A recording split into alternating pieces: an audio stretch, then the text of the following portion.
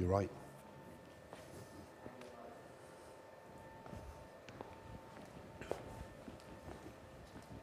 Hi everybody, Mark Cleghorn here for the Photographer Academy. Welcome to Live at 5, and today it's baby photography. We should have had a real baby here with us today, except because of the lockdown in Wales, we basically can't have any clients in. So we're using Polly. She's our little kind of doll that we bought many years ago for some of our training and everything else with it and things really.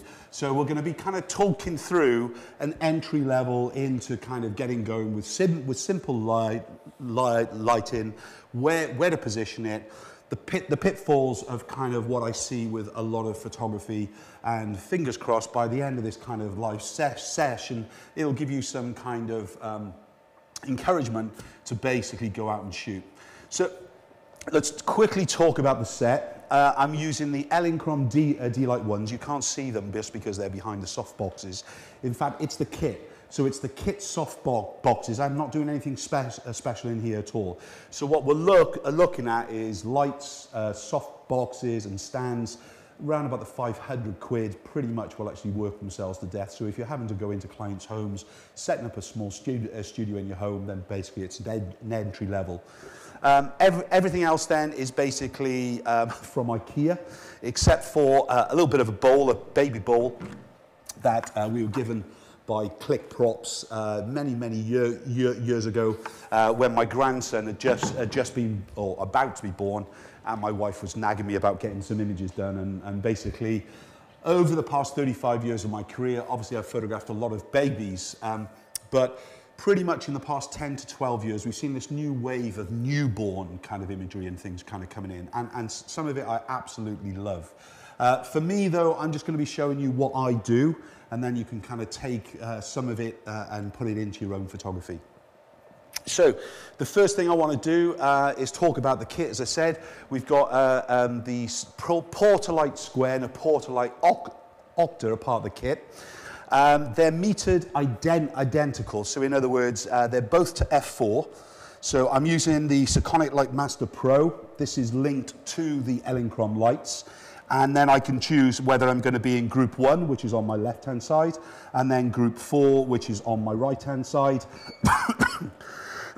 Excuse me. And I can decide to either fire them independently or together, depending on what I've set on the trigger on the top here. That's the basic kit. Camera, 5D Mark III still, 24 to 105 kit lens, using it on the f4. I'm tethering like I always do in studio, using the tethered cables, so it's tether tools, and this basically is a USB from camera going off to the laptop, and obviously Brandon behind the scenes. You get to see his face today because he's going to be a dad. Yeah, and basically on the tether tool, in fact, later on we'll show you this little kind of jerk stopper that has saved so much damage to the ports on the side of the camera over the years. You cannot believe it, worth every single penny. We're capturing into Capture One, just because it's very fast compared to Lightroom, and obviously Brandon will be showing the images as we're going along. So as far as the setup is concerned, I've basically just got a grey blanket and a white one. We're going to be shooting a low key and a kind of a higher key style of imagery, so you should be able to do it without any trouble. We've just got a baby hoop within here. You can make them yourself, or you can go down to a cushion shop or something like that, and then basically Velcro a long skinny kind of sausage cushion into a baby hoop and things really, or you can make them yourself and things like we used to. So let's have a look at an image straight away, shall we? So basically I've got the lights coming in from the 10 o'clock and the 2 o'clock position. Remember the clock face where we photograph. Cameras at the 6. Baby is looking towards the 2 o'clock light. So basically, obviously, by having these in the position here, it works well. If baby was to look at me, there's going to be no light, and I'll show you that now. So let's kind of have a quick look. So there's both our lights going off together, and you can see little Polly in there, who's just a doll. Yeah, kind of looks pretty lifelike anyway. I kind of quite like the wide angle effect. The first thing that I will do though is encourage you to use more of the actual zoom of the lens, especially if you like this drop focus effect. So in other words, let me just recompose that. So now by using exactly the same aperture, nothing else changed. All I've done is move it back a little bit, but where I was before was around about the 70mm, now I'm on the 105. So this allows the kind of the drop off in the focus to happen very, very fast. Whereas if we're using the wide angle lens, the drop in focus isn't as kind of gradual. It's just very, very slow, and I want that instant kind of drop away. One of my bugbears is seeing photographers with kind of medium zoom lenses and basically shooting on a wider angle lens, leaving all this space around when they should shoot like a film photographer. In other words, composing camera wherever you can to actually get the right kind of look and feel with it and things really. I like to shoot f4 and not below that. The reason being I need some depth of field. So in other words, I really do want the depth from ear to ear if the baby's on its side and so on with it and things really. So whereas the feet are slightly towards me, that wouldn't be sharp at all with it and things really. I like a studio stand or a tripod when I'm photographing with babies anyway. I usually work on a cable release. But this allows me to just kind of quickly change the shot, yeah, whatever it's going to be. Obviously, zoom in, and then obviously because I'm using the kind of the posing ring, I can basically just go in and slightly move the pose left and right and so on, and at the same point I can obviously go in and just kind of record the information. As far as if baby looks at me, all right, it's terrible. Let's just to do this. Obviously, if this was a newborn, we wouldn't have done it like I just did. Nice and gentle kind of positioning for any baby, in fact. But if we were trying to do this image, if you get the lighting wrong, you can see you get rubbish. That's the main thing. And so if all of a sudden you've got a baby who's beginning to kind of move around or wake up or whatever it would be, we definitely need to start to actually reposition our lighting. Yes, and basically then, if Polly has kind of moved around, I just get back into my position. And because I've moved the light around to the 8 o'clock position, now I've got a very, very sellable image. All right, let's look at what each of these lights do, because one is a key light where we're working now. The other one is a separation light. Okay, so group one, that's my key light. You make decision which one is going to be yours. If I shoot that one now where she looks at me, we can see the depth of shadow running on the right-hand side, okay, in a very lower key. If we shoot just the separation light, obviously we're going to get that little bit of a kind of an edge lighting and so on. Let's just bring this lighting around to the back so you can see it doesn't have to be off to the one side. It can be coming in from the rear, so the 12 o'clock position, and that will obviously change the way that it is lighting baby as such, really. So you can see now it's more light actually onto the hair, the top of the head and things really. So if we shoot both of those again, that's both lights together. We get great light actually coming onto the face. We get a lovely separation of the baby there. If you find that you're not liking the highlight as much, just move away the light a little bit, and then pretty much around about 2 feet is about a stop. Okay, so we call that the step stop. And now all of a sudden the highlight on the head will be diffused down just that little bit more. So simple kind of setup, but when the baby is looking towards the back, away from camera position, obviously what we don't want to do is have the frontal light on, because that is really not going to give us a great look in photograph. We want to have, or going back to the 10 o'clock or the 2 o'clock position, all kind of just demonstrating the effect of just the one light itself. Remember, we kind of come backwards first, we recompose before we just go to the wide angle effect. I like to put the focus spot on baby's eyes. If not, it'll be on baby's nose here, so between the two. And then straight, oh my God, that looks like a real baby, doesn't it? But all that lovely fleshiness and everything else. If you weren't a fan of this deep reflection here, and you didn't have anything other than a white blanket, you could actually hold that up, and that will actually act as a little bit of reflector. You can just see that along the side of the face there. Let me just go get my reflector. I forgot to bring that in. So in this case, I could use the likes of the reflector in here, just to actually do it. So let's do it with and without. So this is without. So we can see the depth of the shadow on the ear. Then we bring in the reflector, and it's only a kind of a diffusion one with just a silver stripe on the opposite side. But if we look at that now, watch the ear. That's really where we're going to see life kind of come alive. And it really depends on how much you want. The closer and the different surfaces you use, of course, will give you a different effect anyway. Right, so we've kind of got our basic shot. We can work overhead as well. So if we want that kind of look and feel, the same thing. Let me just unhook myself.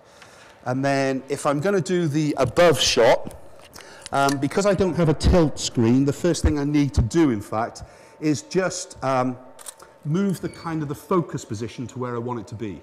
So now we've got that kind of image. What I would say though, especially if you're using a baby hoop, is at this point we can just move the baby down just a little bit more. So we're getting a little bit more light onto the face. But mainly what we're looking at is so the eyes are going to be looking up towards us more. So in other words, you can still move to a closer up position and get a great shot. And obviously, if baby's legs are kind of playing all over the place, then you might want to go into a kind of a simple baby wrap and things really. There's loads of cheesecloths that you can buy online. The likes of here and here, depends on the kind of style. Or you can go down to IKEA and buy some net curtains. And basically, as long as they're around about a foot in width as a rule of thumb, the cheesecloths obviously stretch, but around about a foot in height and then around about 2.5 feet long, it's pretty much going to be enough. Allow yourself, baby to be in around about 6 to 12 inches within here, and then basically wrap up the legs and actually put it behind the shoulder, and then obviously just kind of re-wrapping across the baby, getting them nice and tucked in tight. But you can see straight away that we can kind of change those images, but look how flat that light is. Remember, from here, if we just use the group 4 for a minute, which is just that light, and we photograph it, we've got quite a deep, low-key style of image, yeah? If I start to move the camera position now, and now where the baby's face is more visible to the camera, we can see that it kind of looks more illuminated. And that's just because we moved the camera position. Right, let's do something very, very similar, but just in the higher key, yeah? So I'm just going to pop the camera back on studio stand. Remember, that orange cable is the Tether Tools USB connector that goes off into the laptop. So obviously at this stage, we would hand a baby off to mum. Don't plonk him down like I just did, of course. And then just a curtain or a wrap or whatever you've got. This is, again, one of the IKEA kind of blankets. This is going to give us a much higher, whiter, lighter style of imagery. And we can start to just peg this out. I'm just using, in fact, the D-Lite magnetic support stand, and I've just got the little clamps here to kind of clip it on so it's not going to kind of come away. The great thing about using these on a stand, of course, is that we can change the shape, the angle, and the tautness as well with it and things really. So very simple to kind of add an extra stand into your bag, especially if you're traveling or having to pack down quite a lot of stuff. So let's just put this just back into here. Baby's going to come back in, of course. It depends on you whether you're going to have nappies on or nappies off. If we've got nappies on, obviously we need to cover with the likes of the blanket anyway, but even with a nappy off, you're still going to need to do the same thing. But we just want to make sure, because obviously we need to hide the genitalia. So let's go back to a higher key image. So straight away, without doing anything else, let's take the same shot that we did around about 5 minutes ago. Baby is looking towards me, of course. Yep, let me just push that in. Zooming in, like I was saying. And let's have a look at the image. So we've got a nice light. Remember, that is just the backlight itself, okay? That's all that is. So if baby was looking back towards that octa, we've got away with it, okay? If she's looking just towards mummy here, whatever it would be. But just with the likes of mum by here, and then just a little rattle, if the baby does have some head function, then that'll work. Or, of course, we're just going to get mum to actually come in and basically move the baby's head around towards the position that we want. And then, of course, we're back into getting that great image with just the one light itself. And it would help if I didn't move the studio stand. Okay, so that's just the one light. Let's move Polly's head back into, oh, it's lovely from here. In fact, Polly, it's a real shame you're just a doll, love, because you look great. Let me just bring this around. So let me shoot with just that one light again for you to see.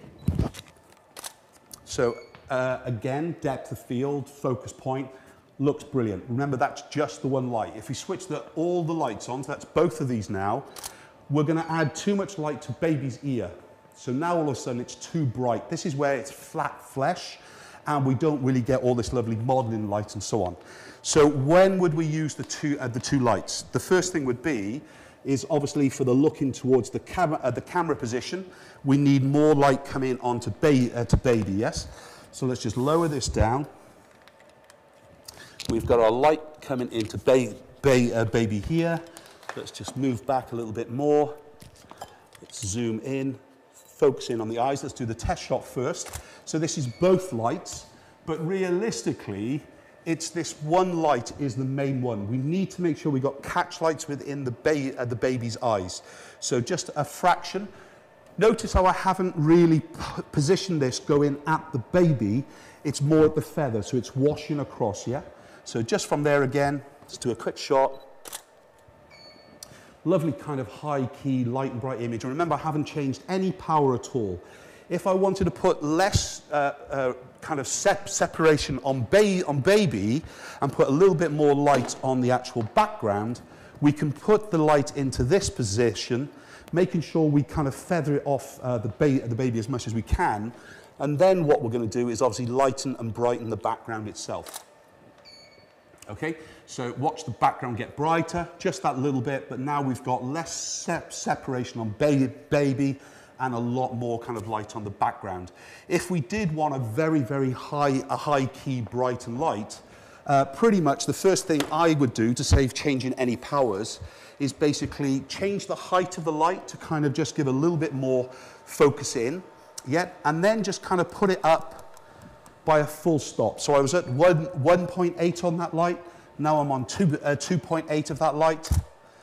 And so now that is going to be a much whiter and brighter kind of high key. But look how it's blowing out that right-hand corner.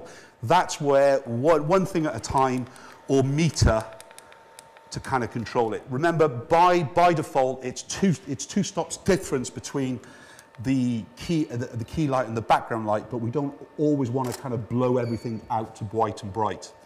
So that's the two lights from the camera position.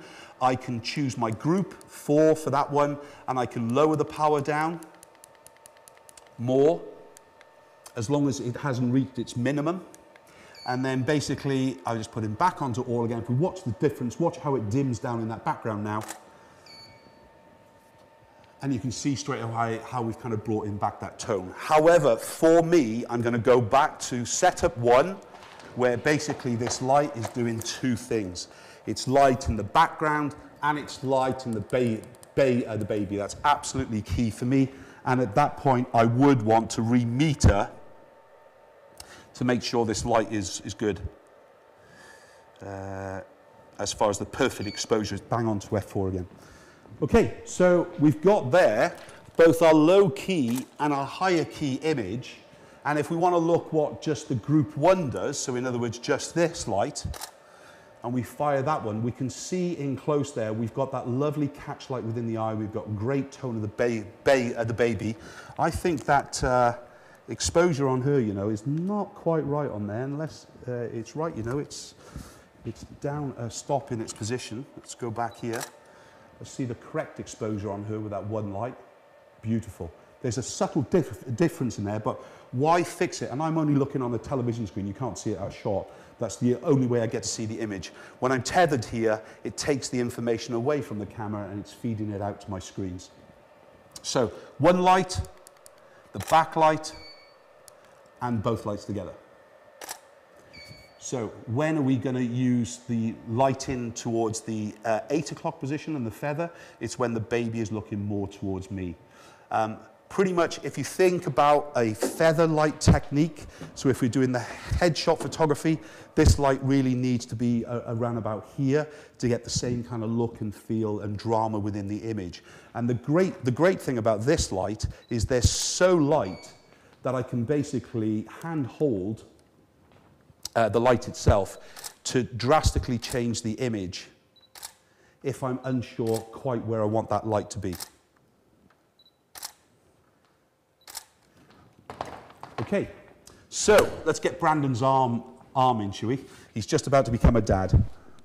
Not really, just actually for today. Brandon, if you just hang on for a minute, mate, just while I get ready. So I'm going to do all the kind of the backlight on here first. Brandon's not very good with babies, including dolls. So we are going to lose Polly. We're going to lose the nappy as well for now. Brandon, if you get her on your arm like we rehearsed, please.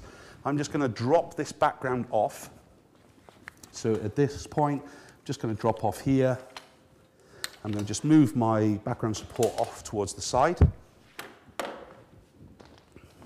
And we're going to get ready to actually bring this light around, in fact, okay? Brandon, if you go from that side for me. So let's, from that side, yeah. As we rehearsed, don't overthink it. He's a bit embarrassed being on screen, all right? Okay, we need a flat hand out straight. That's good. Okay, so as is, black and white. Let me just turn my camera into mono. And this is going to be rubbish. It's always good to know when the photograph is going to be bad before you take it. That's just group 1. This is group 4. And then these are both lights together. But it's still rubbish. Why? It's just like we explained, because there's no light coming towards us. So the first thing that we can do here is bring our light around. Yep. And now from above, and if I can, this is going to bring more light and illumination in towards baby's face. We'd usually go, can you go a flat hand for me? Raise up the hand. Bend the elbow a little bit more. There you go. Hang on a second. Keep it. Just bring the hand to me just a touch more. No, just the tip of the fingers. There you go. If you move away from me just a touch more, move your feet that way. And now bring the hand around to me. There we go. So I definitely need to bring this light in. Let's just go to group 4, so you can see it. That's just the one light now. Your parents are going to be shocked. Pop Polly down you. Be careful with her. Just pop her in there. She works hard. So again, depends on how much dynamic that you want within the image. Are they shown on screen?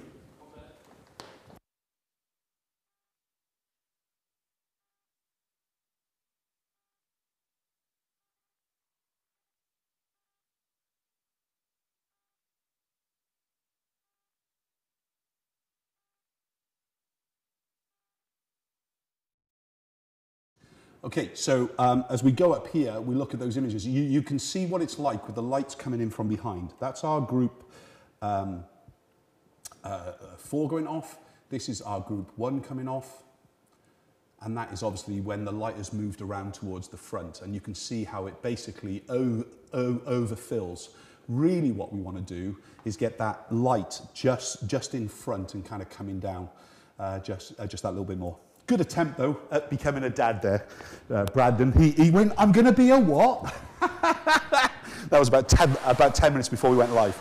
Right, let's just quickly finish off with something a little bit more dramatic. I've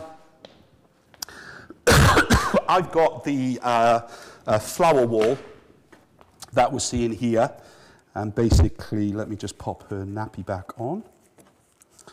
I try and have something, in fact, let's wrap her quickly. The nappy could have been on at that point anyway. You usually wrap a baby actually on your lap, of course. I'm just going to pop her into the poser.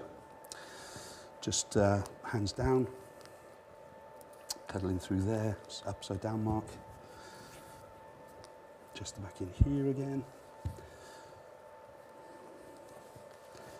Nice and tight across the top, and then basically just wrapping baby round. This is why you'd have to do it on the likes of your lap, just to make sure the bottom is nice and secure, and eventually wrapping through. We're just going to pop Polly just onto the red background. Yeah, obviously this would be a lot more care, please, if you're doing it for real. Lighting then has to come in. Where's this going to be? I think we can get away with the one light source now, but really what we want to do is actually make sure we've got this concentrated light onto the baby itself. We would tend to actually remove one of the panels, the inner panels of this flower wall, or kind of pack her head with just a little bit more cloth, because these flowers are on a kind of a plastic mesh. Let me just group 4 mark. Meter and pole, F4. Brilliant. So at this stage, I'm just going to come off tripod itself.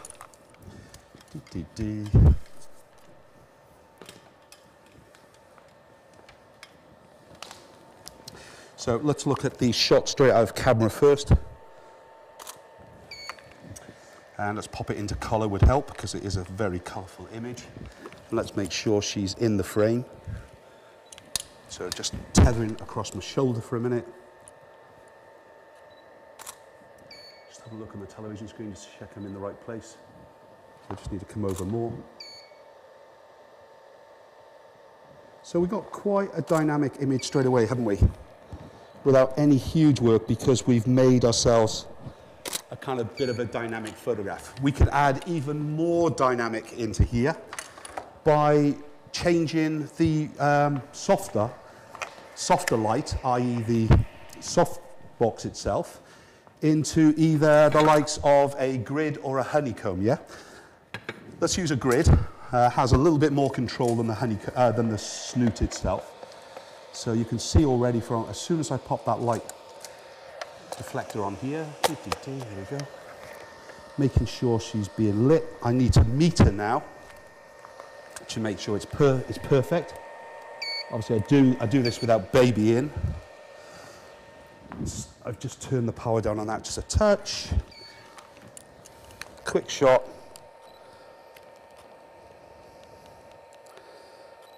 One second, just recomposing.